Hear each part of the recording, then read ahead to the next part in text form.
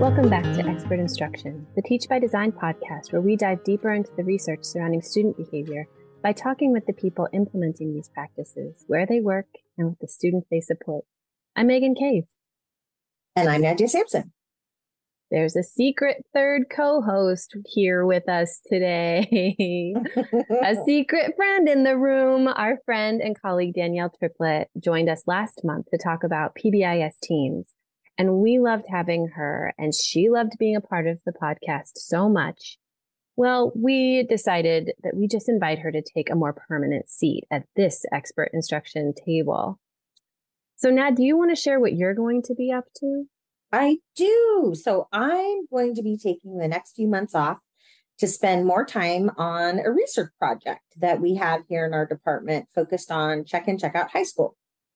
So between working on the PBISApps training team and the grant, I've got lots to keep me busy, but I will miss podcasting. But I'm super excited that Danielle is joining this team. She has a ton of knowledge around schools and PBIS implementation. It's going to be great. I really agree. Excited.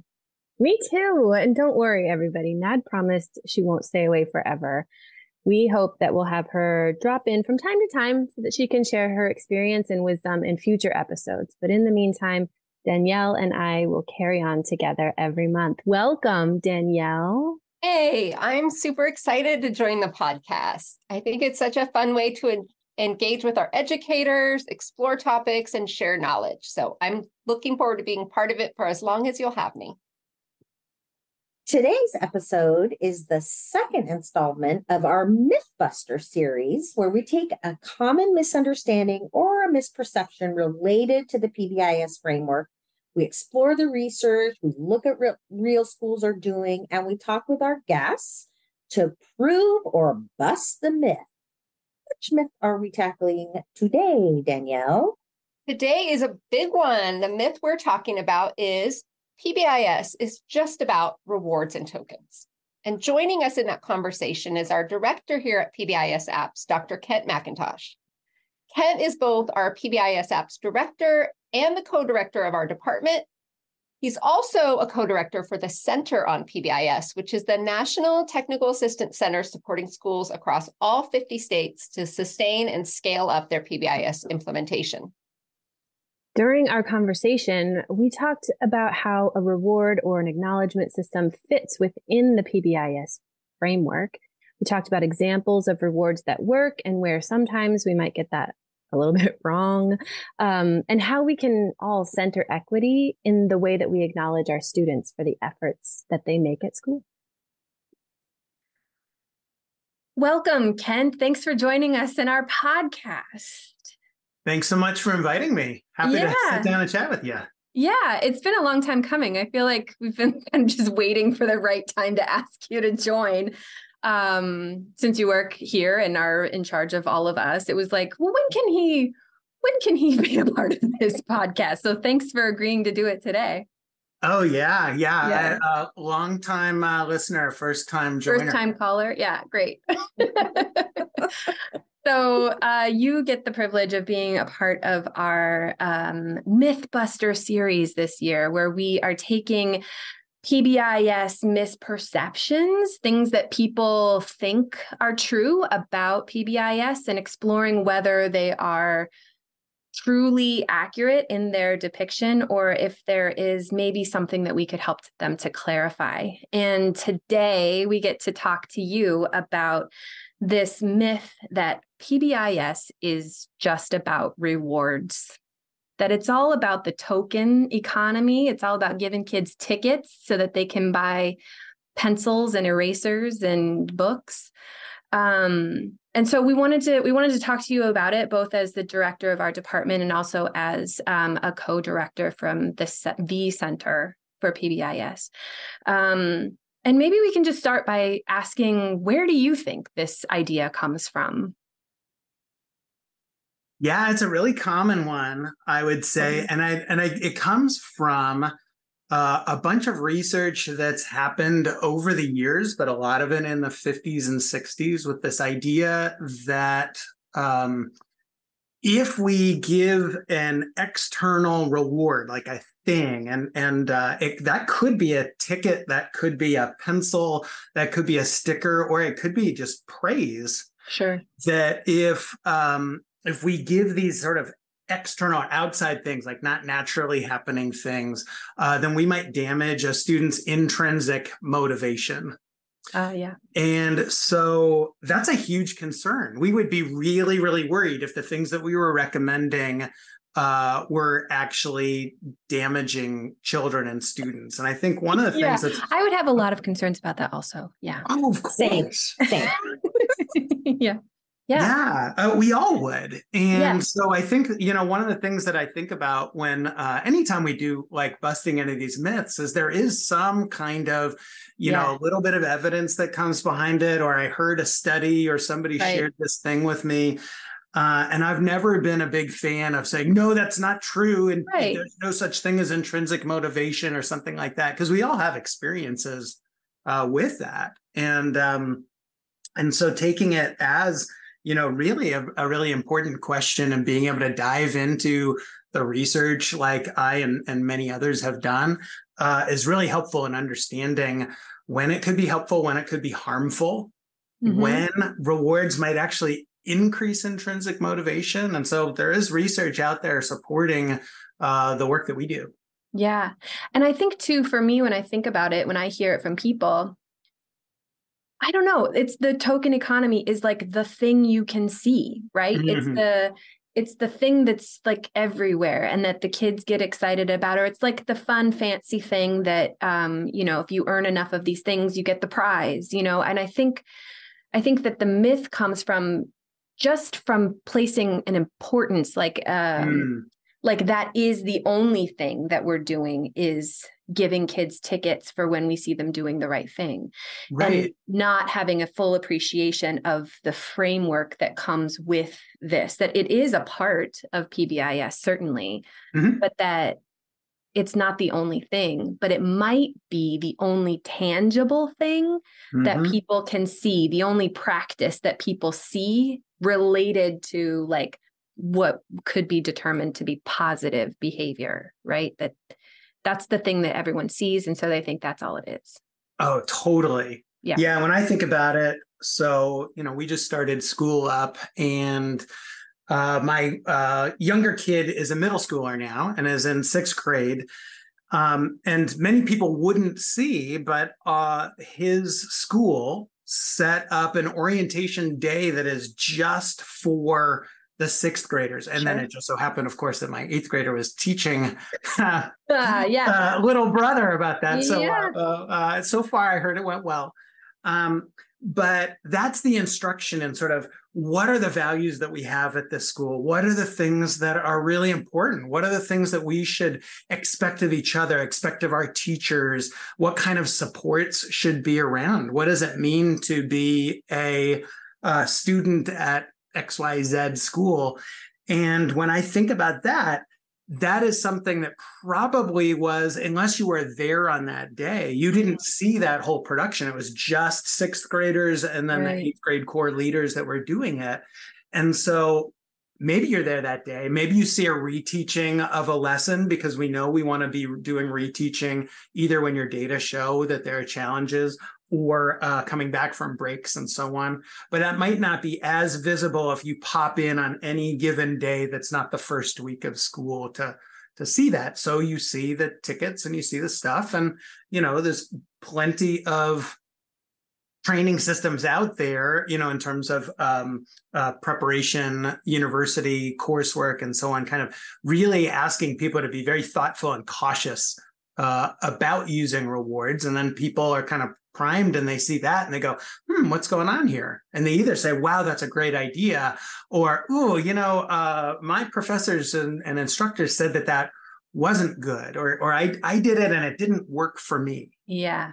You talked about establishing what is expected or how things go in our school, and what does it mean to be a Jaguar or whatever, And so maybe we can spend just the tiniest bit of time talking about school-wide expectations, classroom-wide expectations, because I think it sets us up for talking more in depth about the purpose of the reward system that's in the school itself. So when we think about school-wide expectations, or even down to the classroom level, what do we mean, and why are they so integral to this framework that we all appreciate? Yeah, you bet. So I think of some people have different sort of number of core practices or so on of tier 1 or school-wide PBIS. And I think of, we define or establish what those expectations are. We teach them one of the 5. The third one is acknowledge, and then respond instructionally to the behavior that we don't want to see, and then use data for decision making. And so when we think about it, if we think of that in a sort of sequence, and we shouldn't always think of it as a sequence, it's the third thing that shows up. It's not the first thing that's there. Yeah. And so the big thing is whenever we want to walk into a situation, it's really important to know, what are people doing? What are people doing that they're supposed to be doing? What is a way to be pro-social and get along with people here? What are the routines that are helpful for us as a school community for success? Because we're all coming from different home lives and different contexts. And, it's really important. One of my favorite teachers of all time, Anita Archer, has this saying that if we assume that students know what is expected of them, then we're committing a suicide. And I think that part is really important, especially when maybe the life experiences, lived experiences, or contexts or norms for behavior are really different for some of the student body than that looks like the teaching body as well. And the more similar my experiences are with my students, the easier it is to be able to say, hey, do it the right way. But what is the right way? And maybe the right way at school is actually not a particularly safe or respectful way in terms of the context from which our students come and pop out of those contexts for school a few hours a day. But the expectations themselves are setting everybody up to say, this is what we do when we're at school. And the really nice thing, I think, about the framework in general is that it's always important to co-create those expectations, right? That it's not just me as an educator or an administrator or a teacher to say, this is how you're going to be in my class. And then that's it. That there has to be some involvement from students, from other teachers, from families, possibly community members, like other specialists that are coming in. These are all people that are part of our school-wide community that have a say. And like you were saying, they all have experiences that they bring with them to school about how to be and how to not be. And that it can't be just me saying, this is what you're going to do. So the expectation is our expectation as a school community or as a classroom community for what we're going to do so that we can all just be successful here. Oh my gosh. Yeah. One of the sort of traps that we get into in our dominant educational culture is this either or thinking. And so we have this either or thinking that says either teacher makes the rules and they tell them all to the students and the students follow them, or, hey, let's all as a group come up with let's start from a blank whiteboard and just start saying, how do we want to treat each other? And so those are in my mind, those are the two extremes of ways that work. But really, there's a middle way that I think is way more effective. And we actually just released this week a lesson plan for classroom teachers in taking these school-wide expectations or the school-wide values and then co-creating what those look like, examples of what those are, examples and non-examples with students in the classroom. And so it gives the structure of the language that we're used to with PBIS, but then you're really co-creating with the students what it really looks like. What are the routines that are helpful? What are the ways that we value treating each other in the classroom that also align with the language that the other teachers around the school are using? Smart. That's so helpful. I'm going to go check it out. So once we've got these behaviors, these expectations defined for what we're going to do, then now what, right? Like you go on with school, right? And behaviors happen, both expected and unexpected, right? And it gets to that spot that you were talking about, which is the response to it. And one of those responses has to do with rewards. Yeah. The acknowledgement that that you saw someone doing something that was great, that you appreciate. Yeah. What we want to do is we've defined them together, we've co-created them, we've taught and practiced them. Yes. And then part of really good teaching is providing that performance feedback. And this part of the podcast today, we're talking about the positive part of it. How do we notice when people are doing things the right way? That's right. And I would love to say that human nature is to always be looking for all of the wonderful things, but it is not uncommon for many people when we are busy that the things that catch our attention, the student behavior that catches our attention, is what is unexpected for us, what is out of the norm, what are the things that we don't want to see. And it's very easy to forget that there's behavior all the time that's happening. And if we're only noticing and commenting on or correcting the things that we don't want to see, we're leading ourselves into, number one, a really kind of negative classroom climate. But number two, we're missing out on that opportunity of teaching, of being able to notice and being able to say, instead of this is what I want you to do and you're doing it, say, oh my gosh, Danielle is doing this really well. Let me share my thanks to you for how you're being respectful of others in the way that you're moving around the classroom. And so what a better, I can't think of a better way of involving students in instruction than noticing the behavior that we want to see and including that as part of the interactions we have.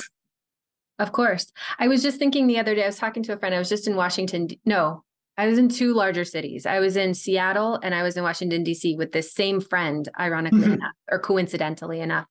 And we were driving together in Seattle and we were at this wild intersection. And I was just like, I'm from a smaller place. I'm just going to do it with my very best. And I was talking to her about it. And I said, isn't driving just one giant trust exercise that we're all just assuming that we all know what we're supposed to do, that we all passed a test and that we all are just going to do the right thing here. And that hopefully no one is going to run into me and I'm not going to run into them. Right. And so as you're talking, I was just thinking about that. We as drivers get caught for the wrong things. Right. And we get our ticket, our speeding ticket or whatever it is. There's a moment where we do the wrong thing and we get caught for that, but no one is acknowledging all of the times that we've been working together collaboratively on this trust exercise called driving in Seattle traffic, right? And, but when you step back and you think about it, you're like, oh, we all know, and we all know what it is that we're supposed to do, most of us, at this intersection. I know that to turn left, I need to make sure that no one's coming at me. I need to look to my right. I need to watch for the pedestrian, and then I can move. But all of that had to be taught to me, and I needed to learn all of that. And everybody has to go through that same process as a driver. But imagine getting through it. I felt a relief, right? Getting through that intersection. I felt a relief of oh, I did it. But if some other driver had given me a thumbs up or said, hey, Megan, you did awesome. I see you're not from here. You look like you're not, but you did it. You made it through that intersection. It's a small thing, but it would have been oh, it makes me feel part of this place. These regular commuters that are going, they know that I'm doing a good job, or they think that I'm doing a good job. Yeah. It's a silly comparison, but it's one that came up for me recently as a grown-up. And in school, especially you were saying, you have a kiddo who's a new middle schooler, right? So I assume that means that they moved from an elementary school building, a context to a new context. Yeah. And the amount of reassurance that would happen in a classroom when they did the first assignment or had to dress down for PE or whatever, they get somewhere on time. The amount of reassurance that that would give to a new kid or any kid in a given space would go a long way to getting them to try new things and be more confident as a learner in that space, I think. Oh, for sure. Yeah. And the things that I think about, and one thing that I loved about the 8th graders teaching the 6th graders is, you know, you're coming into middle school and you're kind of like, I mean, this is sort of like your driving thing. I walk in like, should I trust my teachers? Should I do what they say? Should I tell them to blank off? Yeah. Or, you know, what's everybody else doing here? And so having other students doing that teaching and saying, yeah, this is the right way of doing it. And it's not just because it's the adults in the building who think they're the best in the world. It's that it actually works better for all of us. Yeah. And I think having those opportunities for, you know, those 8th graders to say, hey, I noticed when you were doing that. Thanks very much. This is really, really helpful. It's just a great way to bring students into a school and help them understand, like, when you don't know what you're doing in a situation, you know, what you're supposed to be doing, look around and see what your peers are doing. And that is also why we spend so much time thinking about school-wide or tier 1, is we want, when you look around and kind of cue into what's going on, we want most of the students to be acting in a pro-social way. What are the benefits for teachers then with a reward system?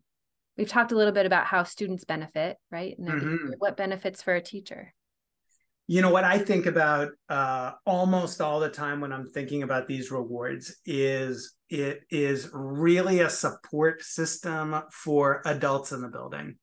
And it is a support system that helps us remember that we are supposed to be catching the students doing things the right way and having this magic 5-to-1 positive to corrective ratios in our interactions with students. And like I said before, it's very easy, especially when we're really busy, especially when we're really stressed, especially when we're thinking about running around and getting our kids to every single extracurricular activity. We're probably not being as proactive and thoughtful, and we end up being a little bit reactive. So any way that says, hey, adult, reminder, this is really important, it's going to be like getting cued to say, remember to have a positive conversation about a success that a student or students of yours had. And that's the best use of that. It doesn't have to be a ticket. It doesn't have to be a, you know, I always say, like, you know, do you think it's the like 1 in 100 chance of like winning a smelly eraser on Friday is like the thing that does it? No way. You know, it's that conversation with an adult saying, hey, I saw what you did there, and that was really cool. And so the best use of that is just, it's a little mini celebration of what somebody did afterwards. And I always think about it like when I was teaching, I would just take a bunch of those school-wide tickets, I'd shove them in my pocket.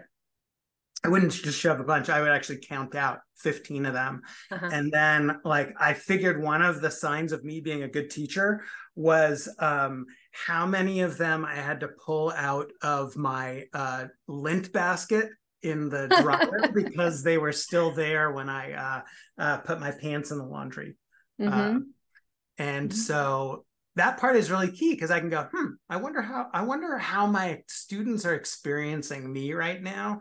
And that is a way, it's not the only way, but is a way to sort of count how positive I'm being with them in the moment. Yeah. And it doesn't have to be a ticket. It doesn't have to be, they don't even have to be connected to a prize or anything like that. It's just that reminder for me. But then sometimes I think the other addition that I wanted to add in here was, especially for students where I haven't been able to build a really positive relationship with them yet, it is a really good signal. So I'm thinking about like my kid in middle school who's not going to be super happy, you know, I'll just lay it out there, not super happy with an administrator walking down the hall or a teacher walking down the hall and pulling them aside. Like, they're going to be really freaked out. Yeah. But if they see a signal, if they see that little blue ticket in their hand, then they go, okay, I know what this interaction is going to be like. It's kind of clear. There's going to be this is going to be good.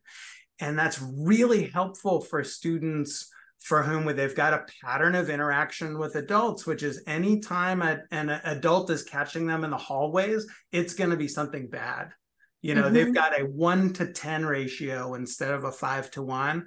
This is a really good just signal like, hey, this is going to be a good conversation. I should listen up, you know, and that way when when the vice principal says, hey, come on over here, you know, then my son is not going to say, you know, nope, blank you, I'm out of here.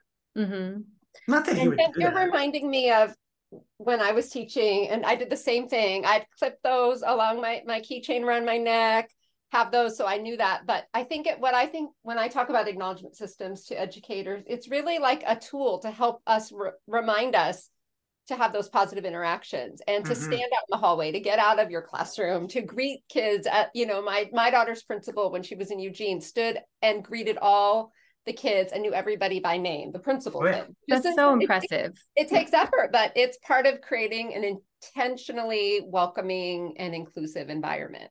You also reminded me in your example of your middle school kids of how we often don't include students in this. Like sometimes we think, I see a lot of Facebook groups I belong to, and they're like, we need some ideas for acknowledgements. And I'm always like, ask the kids. And they don't always want, you know, I mean, an Apple Watch or these big things that people think it needs to be this big. Sometimes they're like, I want, you know, a pass to go to recess 2 minutes early, or things that don't cost anything. Like I just say, including the kids, getting their voices heard, getting them to help generate some of these ideas. It really creates that, like, we're all in this together, and takes the pressure off the adults to think we have to come up with something like super cool or super big. Have you seen any, what are some of like the most, what are some of the most clever acknowledgements or rewards that you've seen, the systems that you've seen put in place?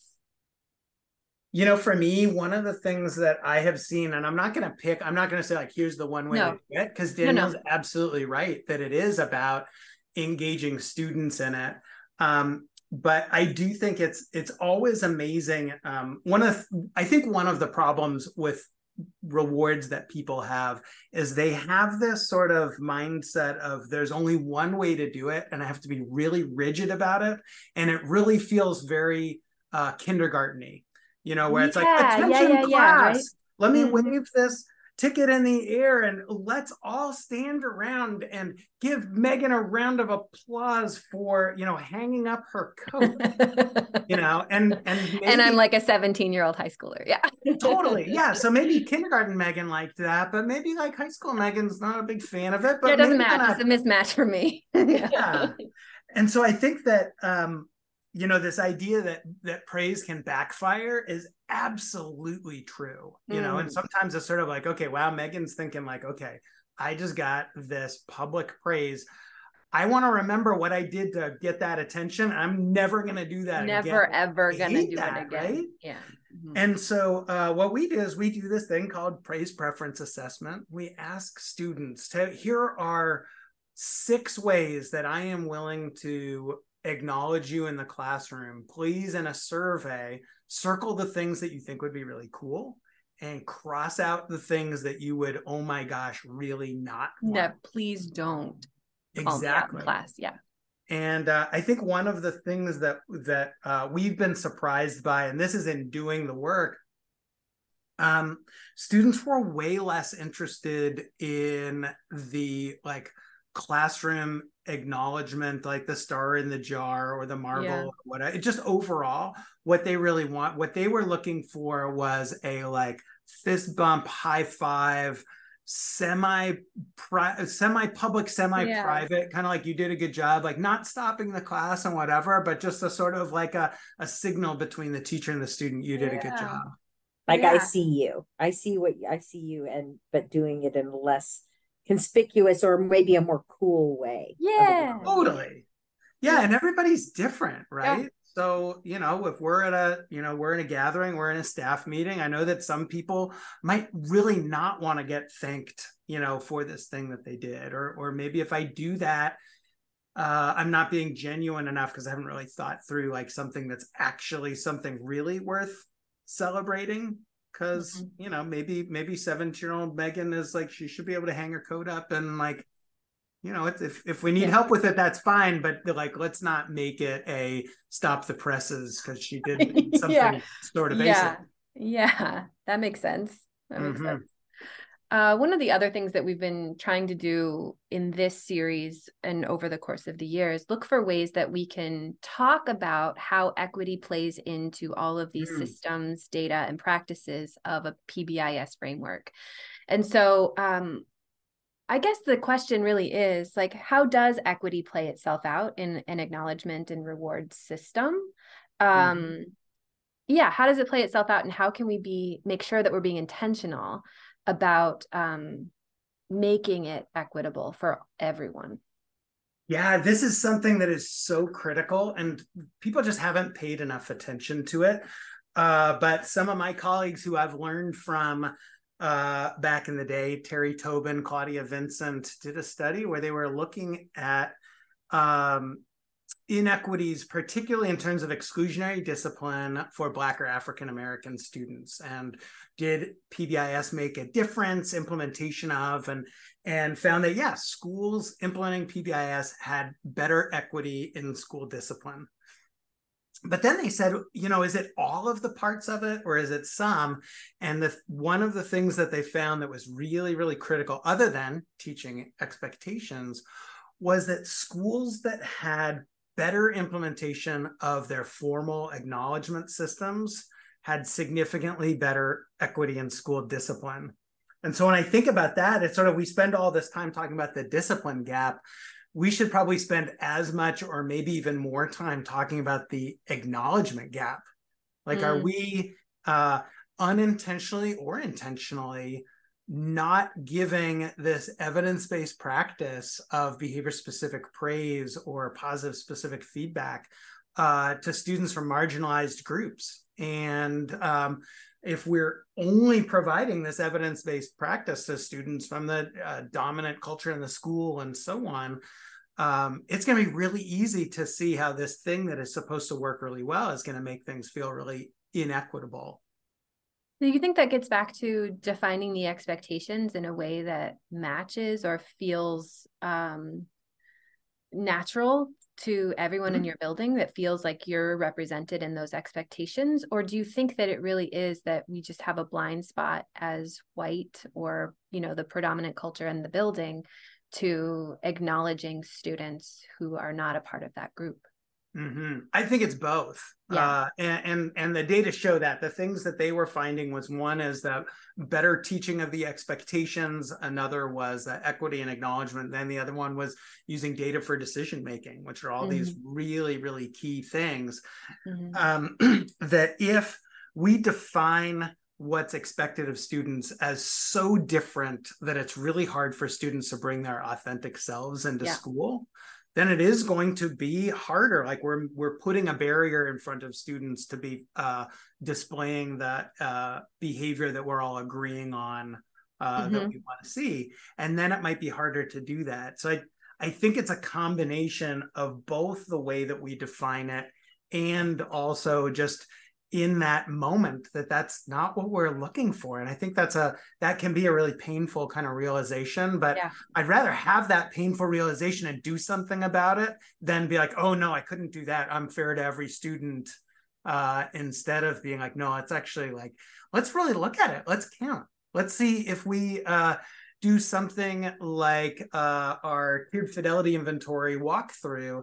Maybe we go through and we actually note if our data are showing that we are exposing one group of students to exclusionary discipline more than others, then let's count where, when we're interviewing students, let's tally up. Is it equitable across those students when we say this question about, like, in the last 2 months, have you received a whatever, Panther Paw or something like that, and see if that looks fair.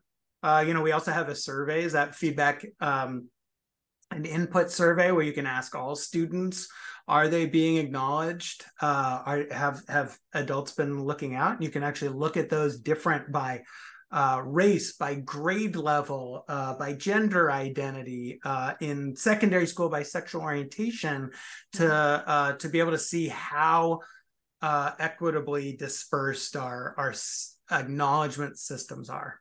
Yeah. And I think the part about that, the FIS that you were talking about, that's so great is that not only can you then, ask adults in the building, like or check on how are these things going?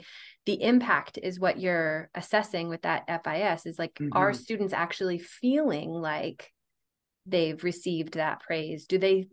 What is their interaction with this system in our school? And by looking at demographically how are students experiencing acknowledgments and rewards, you get a better sense of the equity included in it and the impact of it.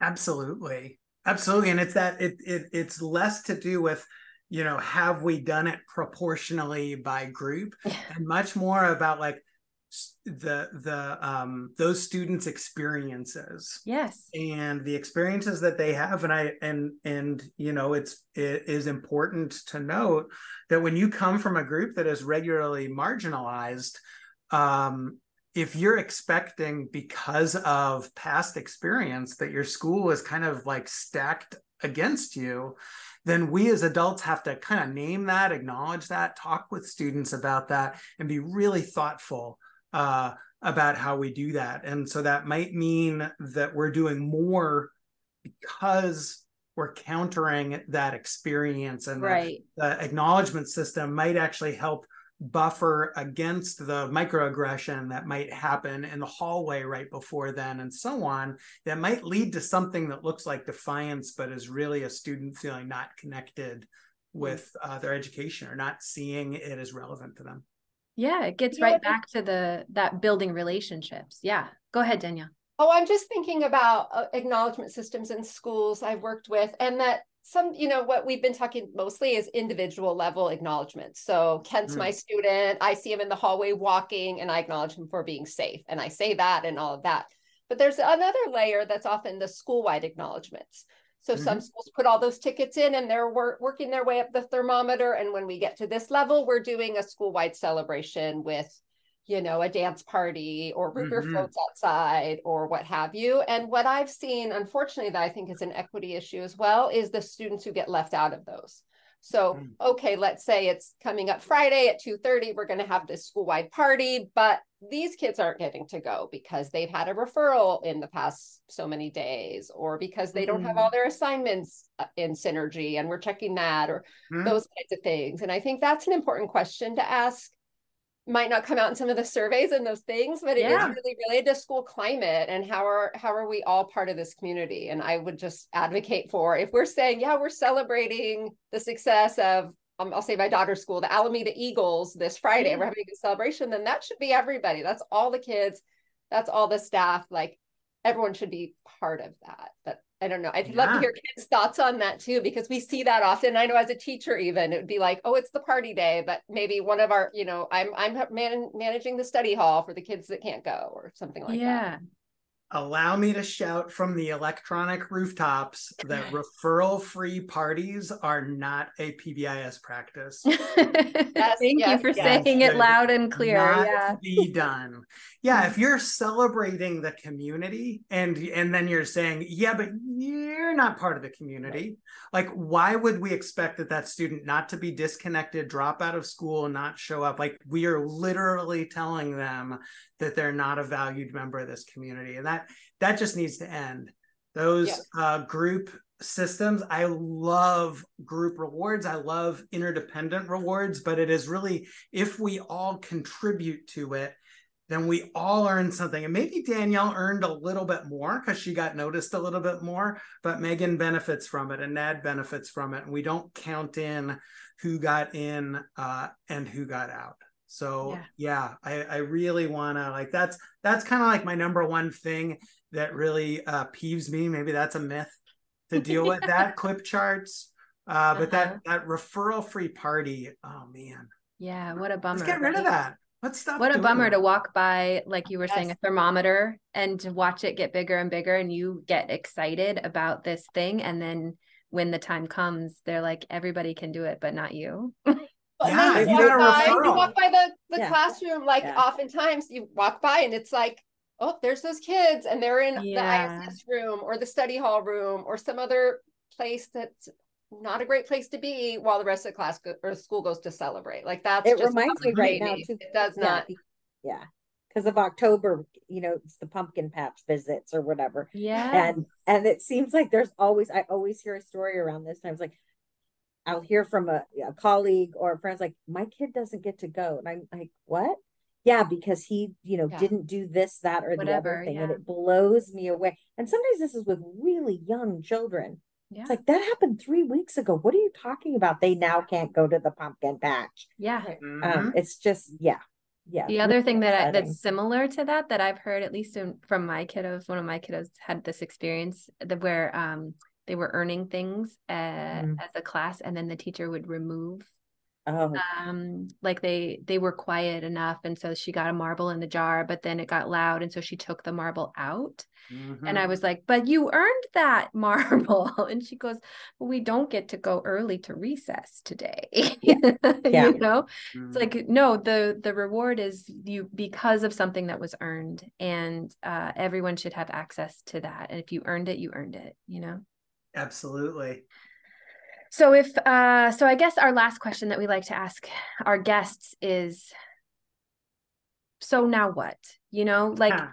Imagine you're talking to someone who comes to you and says, yeah, but this whole PBIS thing is just about rewards anyway, right? Or you're a team at a school and that there's this feeling in the school that like PBIS doesn't work. It's just about the tickets, So what are your recommendations for people that are listening if this is something that comes up within their sphere often? What are your recommendations for how to address the myth or work with the people that hold it? Yeah. I mean, I guess this falls into the either or all or nothing approach. I think the very best thing is to just ask, these are the systems that we've got in place. What's working and what's not? There is no core practice of PBIS, no way that says that you can't, the only way you're doing rewards in PBIS is with tickets or things or school lotteries or anything like that. We do say you need to have a way to remember to notice it more often than less. And so what that means is some people say, gosh, I will do that. I will give positive feedback to students, but the ticket I'm uncomfortable with. And sometimes I'm uncomfortable with the ticket because I don't like that it's traded in for food, and I don't want people to have an uncomfortable relationship with food. And that's totally fine. Then say, great, get rid of food as a thing you can trade it in for, or get rid of any tangible things that come from getting your name drawn out in the assembly on Friday. Just have somebody just get acknowledged a second time, on Friday then. And, one of the things that I was really thinking about it is like, okay, if I know that those positive conversations are really important, and I know that some people use a ticket system or something like that to help them, but I don't like that. That's why we built this. We built this free app called Be Positive, and you can download. You can find out about it from a lovely article that Megan penned about it. Free app you download, and it just helps remind you to have a positive interaction with a student. You do all of that. It need not have a ticket. You need not have to have a Panther point. You don't need any kind of electronic systems that are, projected on your smart board to do it. It's just that positive conversation. And so doing that, I think, is really, really key. And then the last thing I really do think is just, if you're wondering, gosh, I don't think that these reward systems are working for our students. My goodness, why not ask the students? Shocking, right? Yeah. And sometimes the assumptions we make about the student experience is we should get some data behind it and see the data. It can be surveys, it can be asking students, it can be just like having a conversation in your homeroom or your morning meeting about it, and just say, hey, what are the things that you like about it? What are the things that you don't? How would it work a little bit better? As opposed to being like, I don't like PBIS because of this thing that is like one way of doing it that isn't the only way of doing it. Yeah. It's interesting you've come back to that whole idea of bringing in the community, in this instance, students, but starting with your community too. And it's really kind of ringing true for me when we talk about bringing your whole community in on what are our values, what are our expectations, which to me would lend itself to more equitable practices, which also I think addresses some other myths. I feel like we're touching on all sorts of different myths. One of the which that I've heard in my experience is, well, this is just brainwashing of kids. If you're coming up with these, and so we could go on and on about the different myths, but I really love that you came back to, we need to ask. We need to ask students. We need to bring our families involved. This is our community. This is the community we're building. So I just really appreciate that perspective. And I think it addresses so many things that people experience or believe about PBIS. It's also just a simple thing to do. Like sometimes we think, oh, we need to go to this conference and learn about this. And those, I mean, obviously that's really helpful, but a lot of this is just asking your community, both the staff and students, like, how's this working for you? What could be better? How does this feel coming to school every day? Like, that alone, and carving out space to, you know, and giving folks their voice is huge. It's really huge. And I also think that getting back to defining for people the purpose, right? Like if you remove the ticket and the token and the erasers and the pencils and all of that, what we're really talking about is trying to build positive relationships with the kids in our school and each other, right? And one way to do that is to carry around some tickets in your pocket or around your keychain as little reminders that not only are you looking for the places where there are challenges, but you're especially looking for the times when kids are doing all the great things that we know that they can do, that make them and all of us successful. So it's not about the token. It's not about the ticket. It's all about the relationships that you build. And the way to do that is to deliberately have positive interactions with kids. So I think I think it's all so good. And I really appreciate you coming on and kind of clarifying some of this for us and for the people listening to the podcast. I appreciate you, Kent. And yeah, we're gonna see you again. We get to talk to you one more time later in our series. We'll talk to you about consequences, so people can check that out in the next couple of months. Thanks so much. Oh, appreciate you all. This was a lot of fun.